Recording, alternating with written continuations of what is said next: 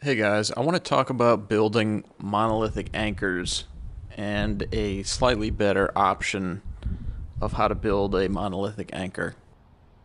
If you don't know what I mean by monolithic, I'm talking about a large bomber feature.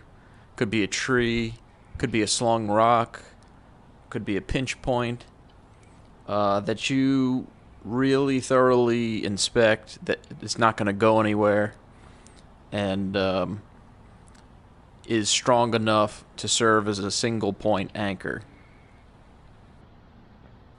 So I guarantee if you've been canyoneering before, this looks familiar.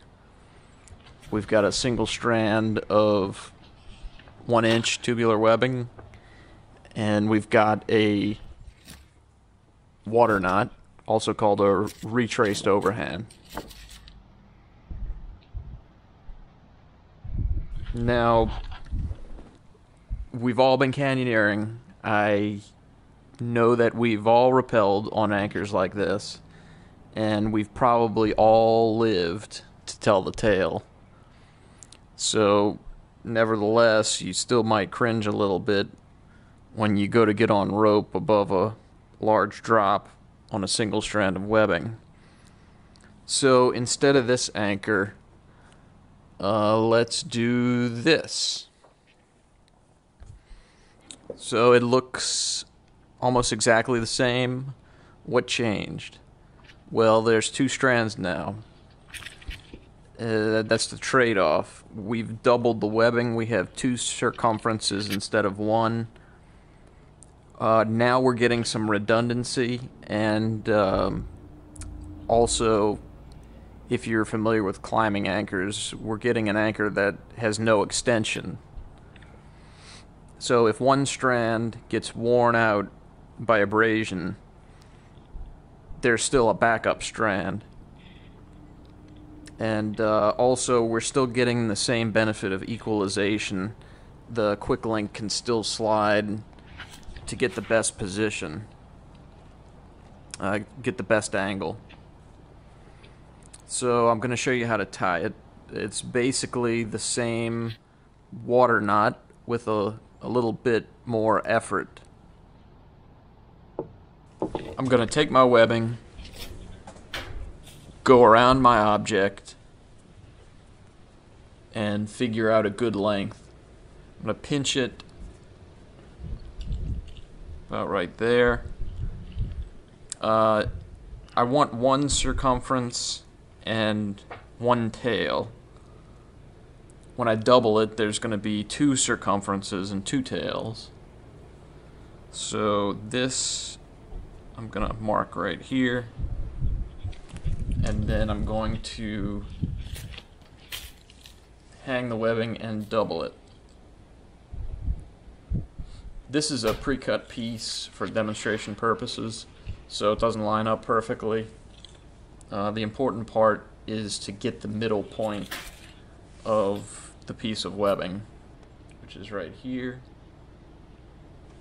Now tie an overhand at the midpoint.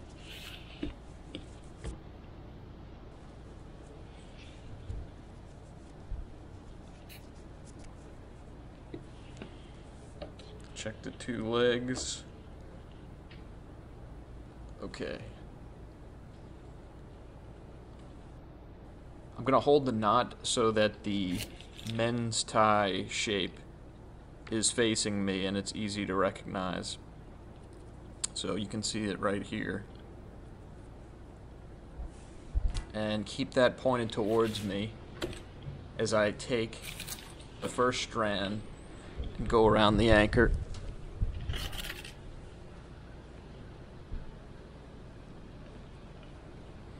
And retrace the knot through the dress tie looking part of the knot, which we found earlier.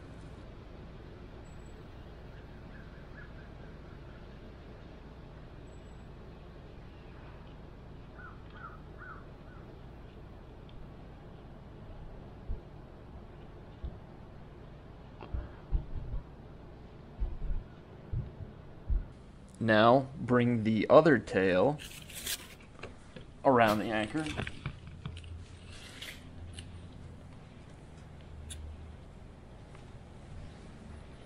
and retrace the knot again through the other side, which still looks like a dress tie.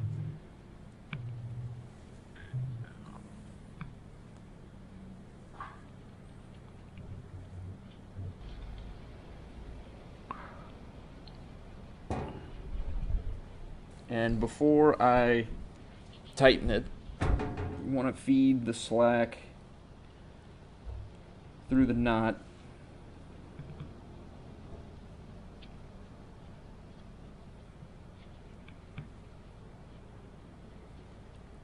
so that they're about equal.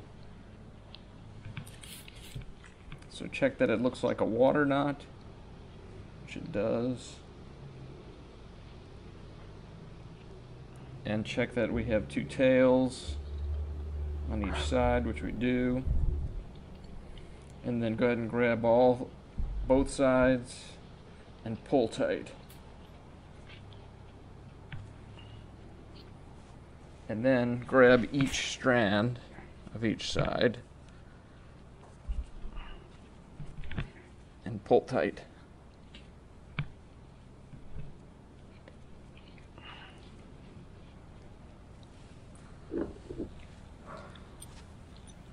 Last step is to install the quick link. And we're done.